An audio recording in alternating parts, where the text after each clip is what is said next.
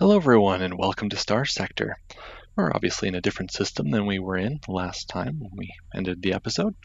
If we go to the map really quick here, you can see I went from the Xantha Chi constellation down to Wello and just explored those thoroughly. There was not much there, to be honest. And after that I just came back to the core systems because my inventory was full of guns and stuff, not metal, which was nice.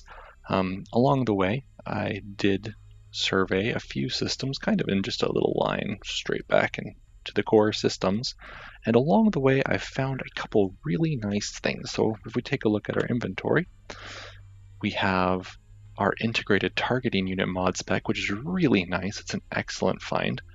We're going to learn that. Stabilized shields, which is great for high-tech ships and shield tanks. And then armored weapon mounts, which is awesome for armored tanked ships because it increases the chance that their guns won't break when they get shot. We also found a high-tech blueprint package with an Apogee cruiser in there, as well as a Shrike and a Wolf, which is great. And the creme de la creme was an Odyssey-class battlecruiser blueprint, which is excellent. So those will be a real boon once we start making our own fleets. We also have a few survey data as well as 2 blueprints, which I already know. So we're just going to drop those off at Marath here. There we go. And buy ourselves a little more fuel.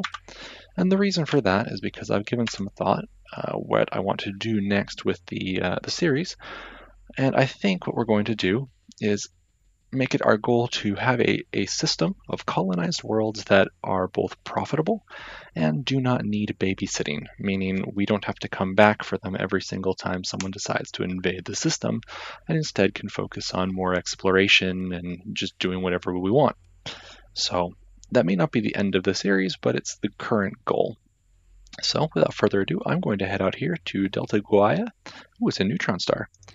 And I'll just begin exploring. If I don't come across any combat or anything worth talking about of interest, we'll just keep going.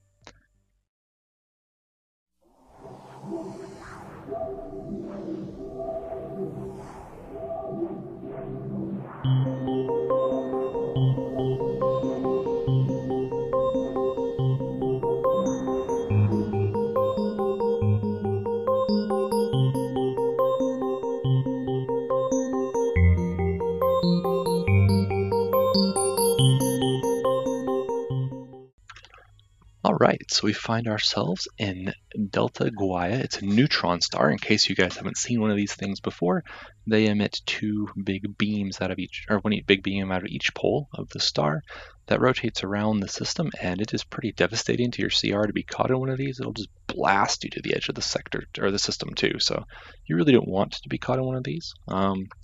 They also tend to have research stations around them. They're quite valuable. You want to check out neutron stars. Just be careful when you come in here. It can be quite hazardous to your health. A little trick for navigating these places is to use emergency burn. If you need to get to the other side of the neutron beam, don't try and go through the beam. Instead, turn on emergency burn and cut straight across the star. It'll allow you to pass through with minimum CR damage, and you'll do quite well. Anyway, let's see what this domain era probe has for us before the beam gets there. Ooh, we have ourselves a pretty serious defense force. That's pretty good. All right. Oh, also, you may notice we have a couple new ships. We have the Vogelklu, which is a tachyon-lanced Sunder. Sunders are great support destroyers. I usually prefer to run them with a high-intensity laser, but I didn't have one. I did have a tachyon lance that I'd found while out salvaging, so I just stuck that on there. These things are pretty delicate, though. You want to run them with support. We also have ourselves the Firefly, which I purchased, I believe, and the Raging Spider, our first carrier. I don't think I'll be deploying that in this fight, but it is there to provide fighter support. Essentially, this is here to counter other fleets with a lot of heavy fighters. Without fighter support yourself, these safety override ships just don't have the point defense capacity to really stop a large fighter fleet. So we really want to have something to counter that, and this thing is built for that. All right, let's begin. Another thing I wanted to talk about was how command points work. In my previous videos, I've mentioned that some commands do and don't use command points. I am incorrect about that. Command points are actually really simple. The way they work is that you give an order and it opens the command frequency. Opening the command frequency is what consumes the command points, not issuing the orders. If we issue another order, you'll see it consumed no command points. Now, command frequency decays over time. It only is open for a few seconds. If I unpause the game, you'll see that it rapidly decreases. And if I close the command interface and reopen it, you can see that it's now gone, which means you want to issue orders in batches while paused, and you need to do it all while staying on the screen, not switching back and forth to maximize your command point usage. So there you go, just a quick tutorial on how the command points work. Right, let's get this fight finished. Oh, and another thing, I have changed the loadout of this ship.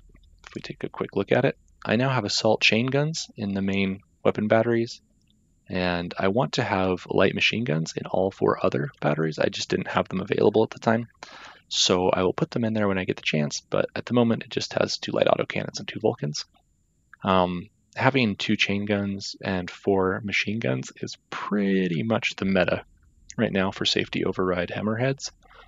It's an extremely powerful build and comes with, if you're sitting right here, something around, let's see, 2400 base DPS before modifiers are taken into account from all the machine guns and chain guns.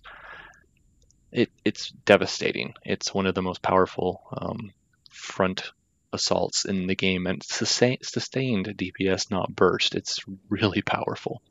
So definitely a build you want to check out if you get the chance, and you'll see that in action here. As soon as I get close to one of these guys, they're just basically going to melt.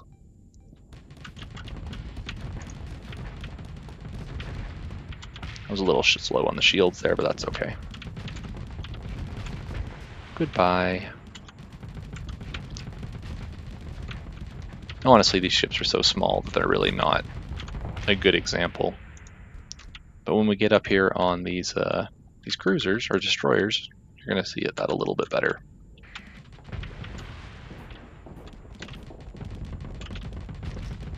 Actually, let's deal with him in a moment. Take care of this guy first.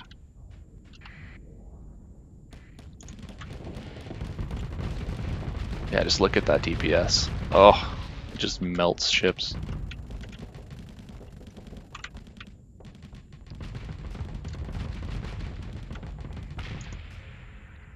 Definitely the... Oh, wait, what are you doing? Oh, no. Okay, so this is a bug that happens in the current version. I don't know what causes it, but as you can see, he is unarmed. And because he's unarmed, that means he's going to be extremely shy about fighting us. In fact, I'm going to assign him to start chasing him down right now, and hopefully he can catch him, because if not, that's going to be a little CR-eating ship. His weapon is time, and he uses it against us very well, since we are a safety override fleet that really doesn't have an excess of time. And we've got these little guys. These actually have no point defense, which makes them really, really easy to kill. It's kind of hilarious. Bye. Oh, we're gonna overload. I don't know why I raised my shields there at the end, but it's okay because our overload's not too long. He didn't hit us very hard. And we'll just finish him off real quick. Is there anybody left other than the little dude? There's not. Alright, I'm probably going to cut right here as we hunt this dude down, because this is going to take forever. And I'll come back after the battle. Alrighty, that didn't take too long, fortunately. One trick you can use to fight those little single ships flying around, if you're concerned or having a difficult time, send your frigates back, like retreat your frigates, and just chase it with destroyers. A single frigate is not enough to be considered a threat to your destroyer, and it will not lose combat readiness while it's deployed. facing those ships, or that single ship. So you can just hunt him until his CR runs out, which is a pain in the butt. However, it is at no cost to you other than time. So just something to keep in mind. Ooh, we got some machine guns. That'd be nice to use. I won't do that right now though, because that's kind of an expensive refit. Okay, let's just grab this real quick before we move on. And we're slightly over fuel capacity. Let's see what else we got here. Adventure. Can't salvage it, or can't take it with us, but that's okay. I don't particularly like ventures. And we got ourselves a Cerberus. You know what? I'm going to take it with me. Compromised armor is not that bad. And we can use it as a freighter, which is what they are. I mean, yeah. We'll put a flat cannon on it too. That'll be fun. All right, we can't put expanded cargo holds on it because we're not in dock. So I think that'll just have to do. We can put an ITU on it. Yay! Our first integrated targeting unit ship. We got a few levels up that I just haven't used. I really like power grid modulation for just how powerful it is. But it is unfortunately only for my ship, which is why I generally don't take it too early, if at all. I don't generally take piloted ship only skills. That's a personal choice. I do not believe that these are bad skills by any means. And the entire combat tree is piloted ship only, and it just turns you into a monster of a pilot. So go ahead and take them. I just don't personally do it because I'm just not that good a pilot. So this would increase our sensor range, which would be nice. I think I'll go with this one though for the hull and armor damage taken out repaired after combat ends, and the D-mod deployment cost reduction is really nice. Having it apply to maintenance costs as well is just shiny, so we'll do that. And then this is a really strong option. I do recommend you take electronic warfare, but I do not recommend you take it early. It's something that gets better the larger your fleet, and it's not really excellent in the early game because you just don't have enough ships to make it significant. We are going to want the colony management ones since we're going to be doing colony stuff, especially this one. But let's see. Actually, this is the most important colony skill right here. Due to level 3, it's the +2 stability. That is really just unbelievably excellent. And for that reason, I'm not going for that skill right now, but we need to unlock the leadership tree, so I'm going to start doing that. All right, onward. I think I'm just going to, well, probably, oh, we can't transfer just jump yet. Okay, there we go. The Cerberus needed a little more CR, I think. All right, onward to the next system.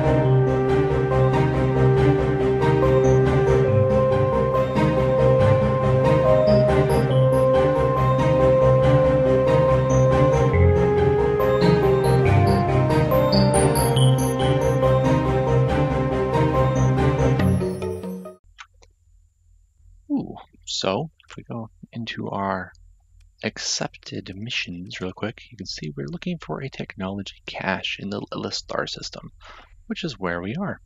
And it appears we have found it. Let's take a look inside real quick. Or not. I don't think I'm ready to fight triple brilliance, all rocking hypervelocity cannons, whatever they're called. Hypervelocity drivers, HVDs. I don't think I want to do that. Nope. We're going to leave that alone. And just remember that it's here. Okay. Onward to the next system.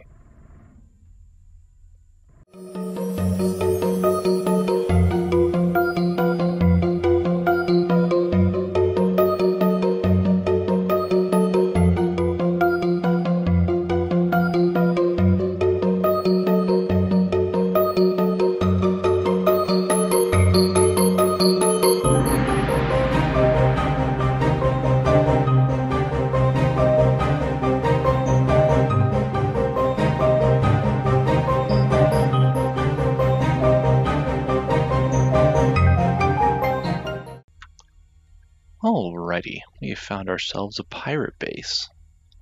We're going to dock really quick, see if they have anything good for sale. Doesn't look like it, but while we're here, I can refit my ship with my machine guns I found. Let's see, do they have machine guns for sale? No, just single machine guns. I don't want that. And then I would like to switch out that for an assault chain gun.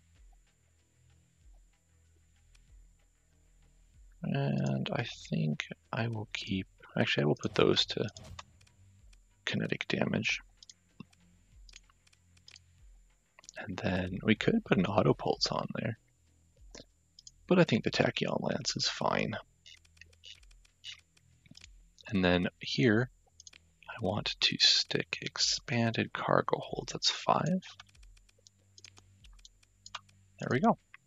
Okay, now we're online and ready to go. Nobody in the bar, and oh, they have one officer. Aggressive, level 2. I will hire her. Oh, by the way, we also picked up an officer who we found in a cryosleep pod, so that's excellent. She's quite good. Good skill set. Steady, but quite good. So that's where that officer came from, and we finally got to stick her in a carrier, which is nice. All right, consider our military options. Oh, they are close enough to fight us. I'm going to try it. I think we can handle this. We will commit a fair number of ships, though, including our shepherds. We want to have escorts on the Heron and on the Sunder. Right. And the reason I'm willing to engage this station is it is fairly weak. Should I have the escort be on me? I think I will.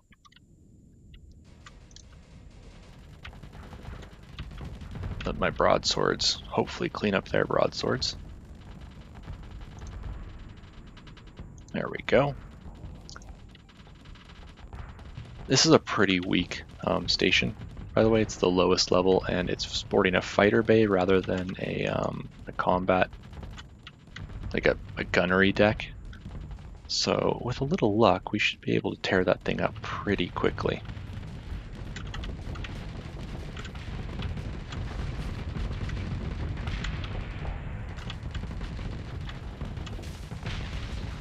Just clean up their frigates real quick. Oh, I got flamed out. That's not good. Hey, yeah, fly in front of me. Please do that. Come on, come on, come on. Ah, there we go. Thank you. Ouch, I turned off my shield just a half a second too soon there. Let's take care of this Shrike really quick before he can mess us up. Oh, it hit. I thought it would be caught by the shield. Oh well. Put an engage order on that. just shred this Shrike really quick. They're not too strong as long as you can catch them out like that. They're great ships, don't get me wrong, I love the Shrike, it's an excellent vessel, but it does not fare well when pressured like that. It is definitely a strike craft. Although granted, nothing fares well when pressured that hard by a SO Hammerhead, but in that case it's particularly noticeable.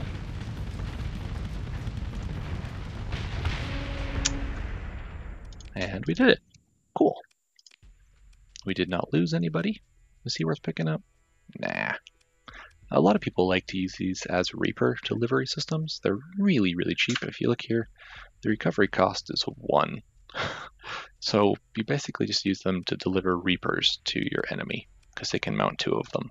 I don't like them because they still cost fuel to move around. So, but a lot of people really do enjoy using them, and more power to them. All right, got a lot of experience. Very excellent. So we'll salvage that real quick. Ooh, makeshift shield generator. Nice. Don't mind if I do. I think we'll actually salvage that again. Yeah, that was worth it. Okay. And with this system completely surveyed, I guess we'll head out.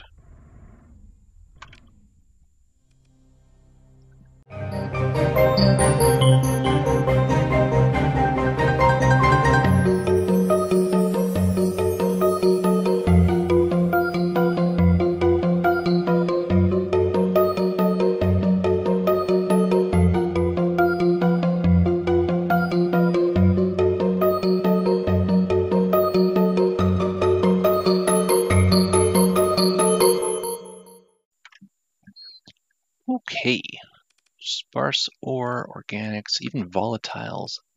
This is a good candidate. We haven't looked at the rest of the system yet, but only 150%. I would like it lower, but water worlds do add hazard rating, and it has inimical biosphere, which is not great. Or inimical. Let's explore the ruins really quickly. Ooh, hardened shields. Ah, the other part you need to go with the stabilized shields mod spec.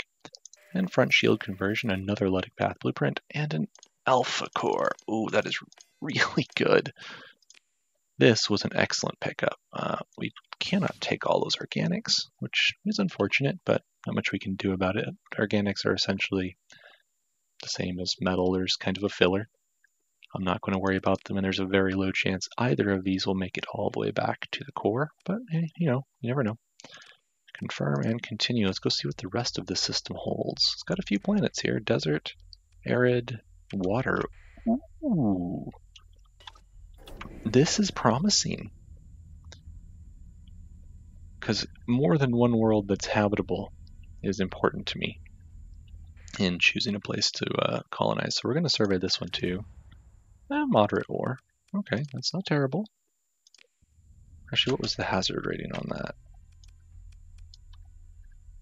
125. Okay, this is good. A 125 and a 150 is something we can work with. What is that? A probe? You know what? We're not going to worry about that right now. We've got more important things to do. We're looking at colonizing stuff. Oh, we've got farmland. Okay, guys, we may have found our home. I don't know what this last planet's going to be like, but let's take a look. Abundant organics. And another 150. All right, let's take a look at this in the info. 125, 75, 150, 150. This is a colonizable system. We also have access to volatiles, organics, ore, rare ore, even some ruins, and some farmland. I would have liked better farmland. Abundant would be great, but you know what? This system, this could be it. This could be home. I'm going to spend a little longer off camera looking around, but in the next video, we should have ourselves a place ready to colonize. Whether or not we'll be ready for colonization is another thing, but we'll certainly have at least a place picked out. So at the beginning of that next episode, I guess, we'll go over what you want to have before you begin colonizing, beyond having picked out a system. Anyway, if you guys like what you've seen, leave a like. If you'd like to see more, subscribe. Thank you all so much for watching, and I will see you next time.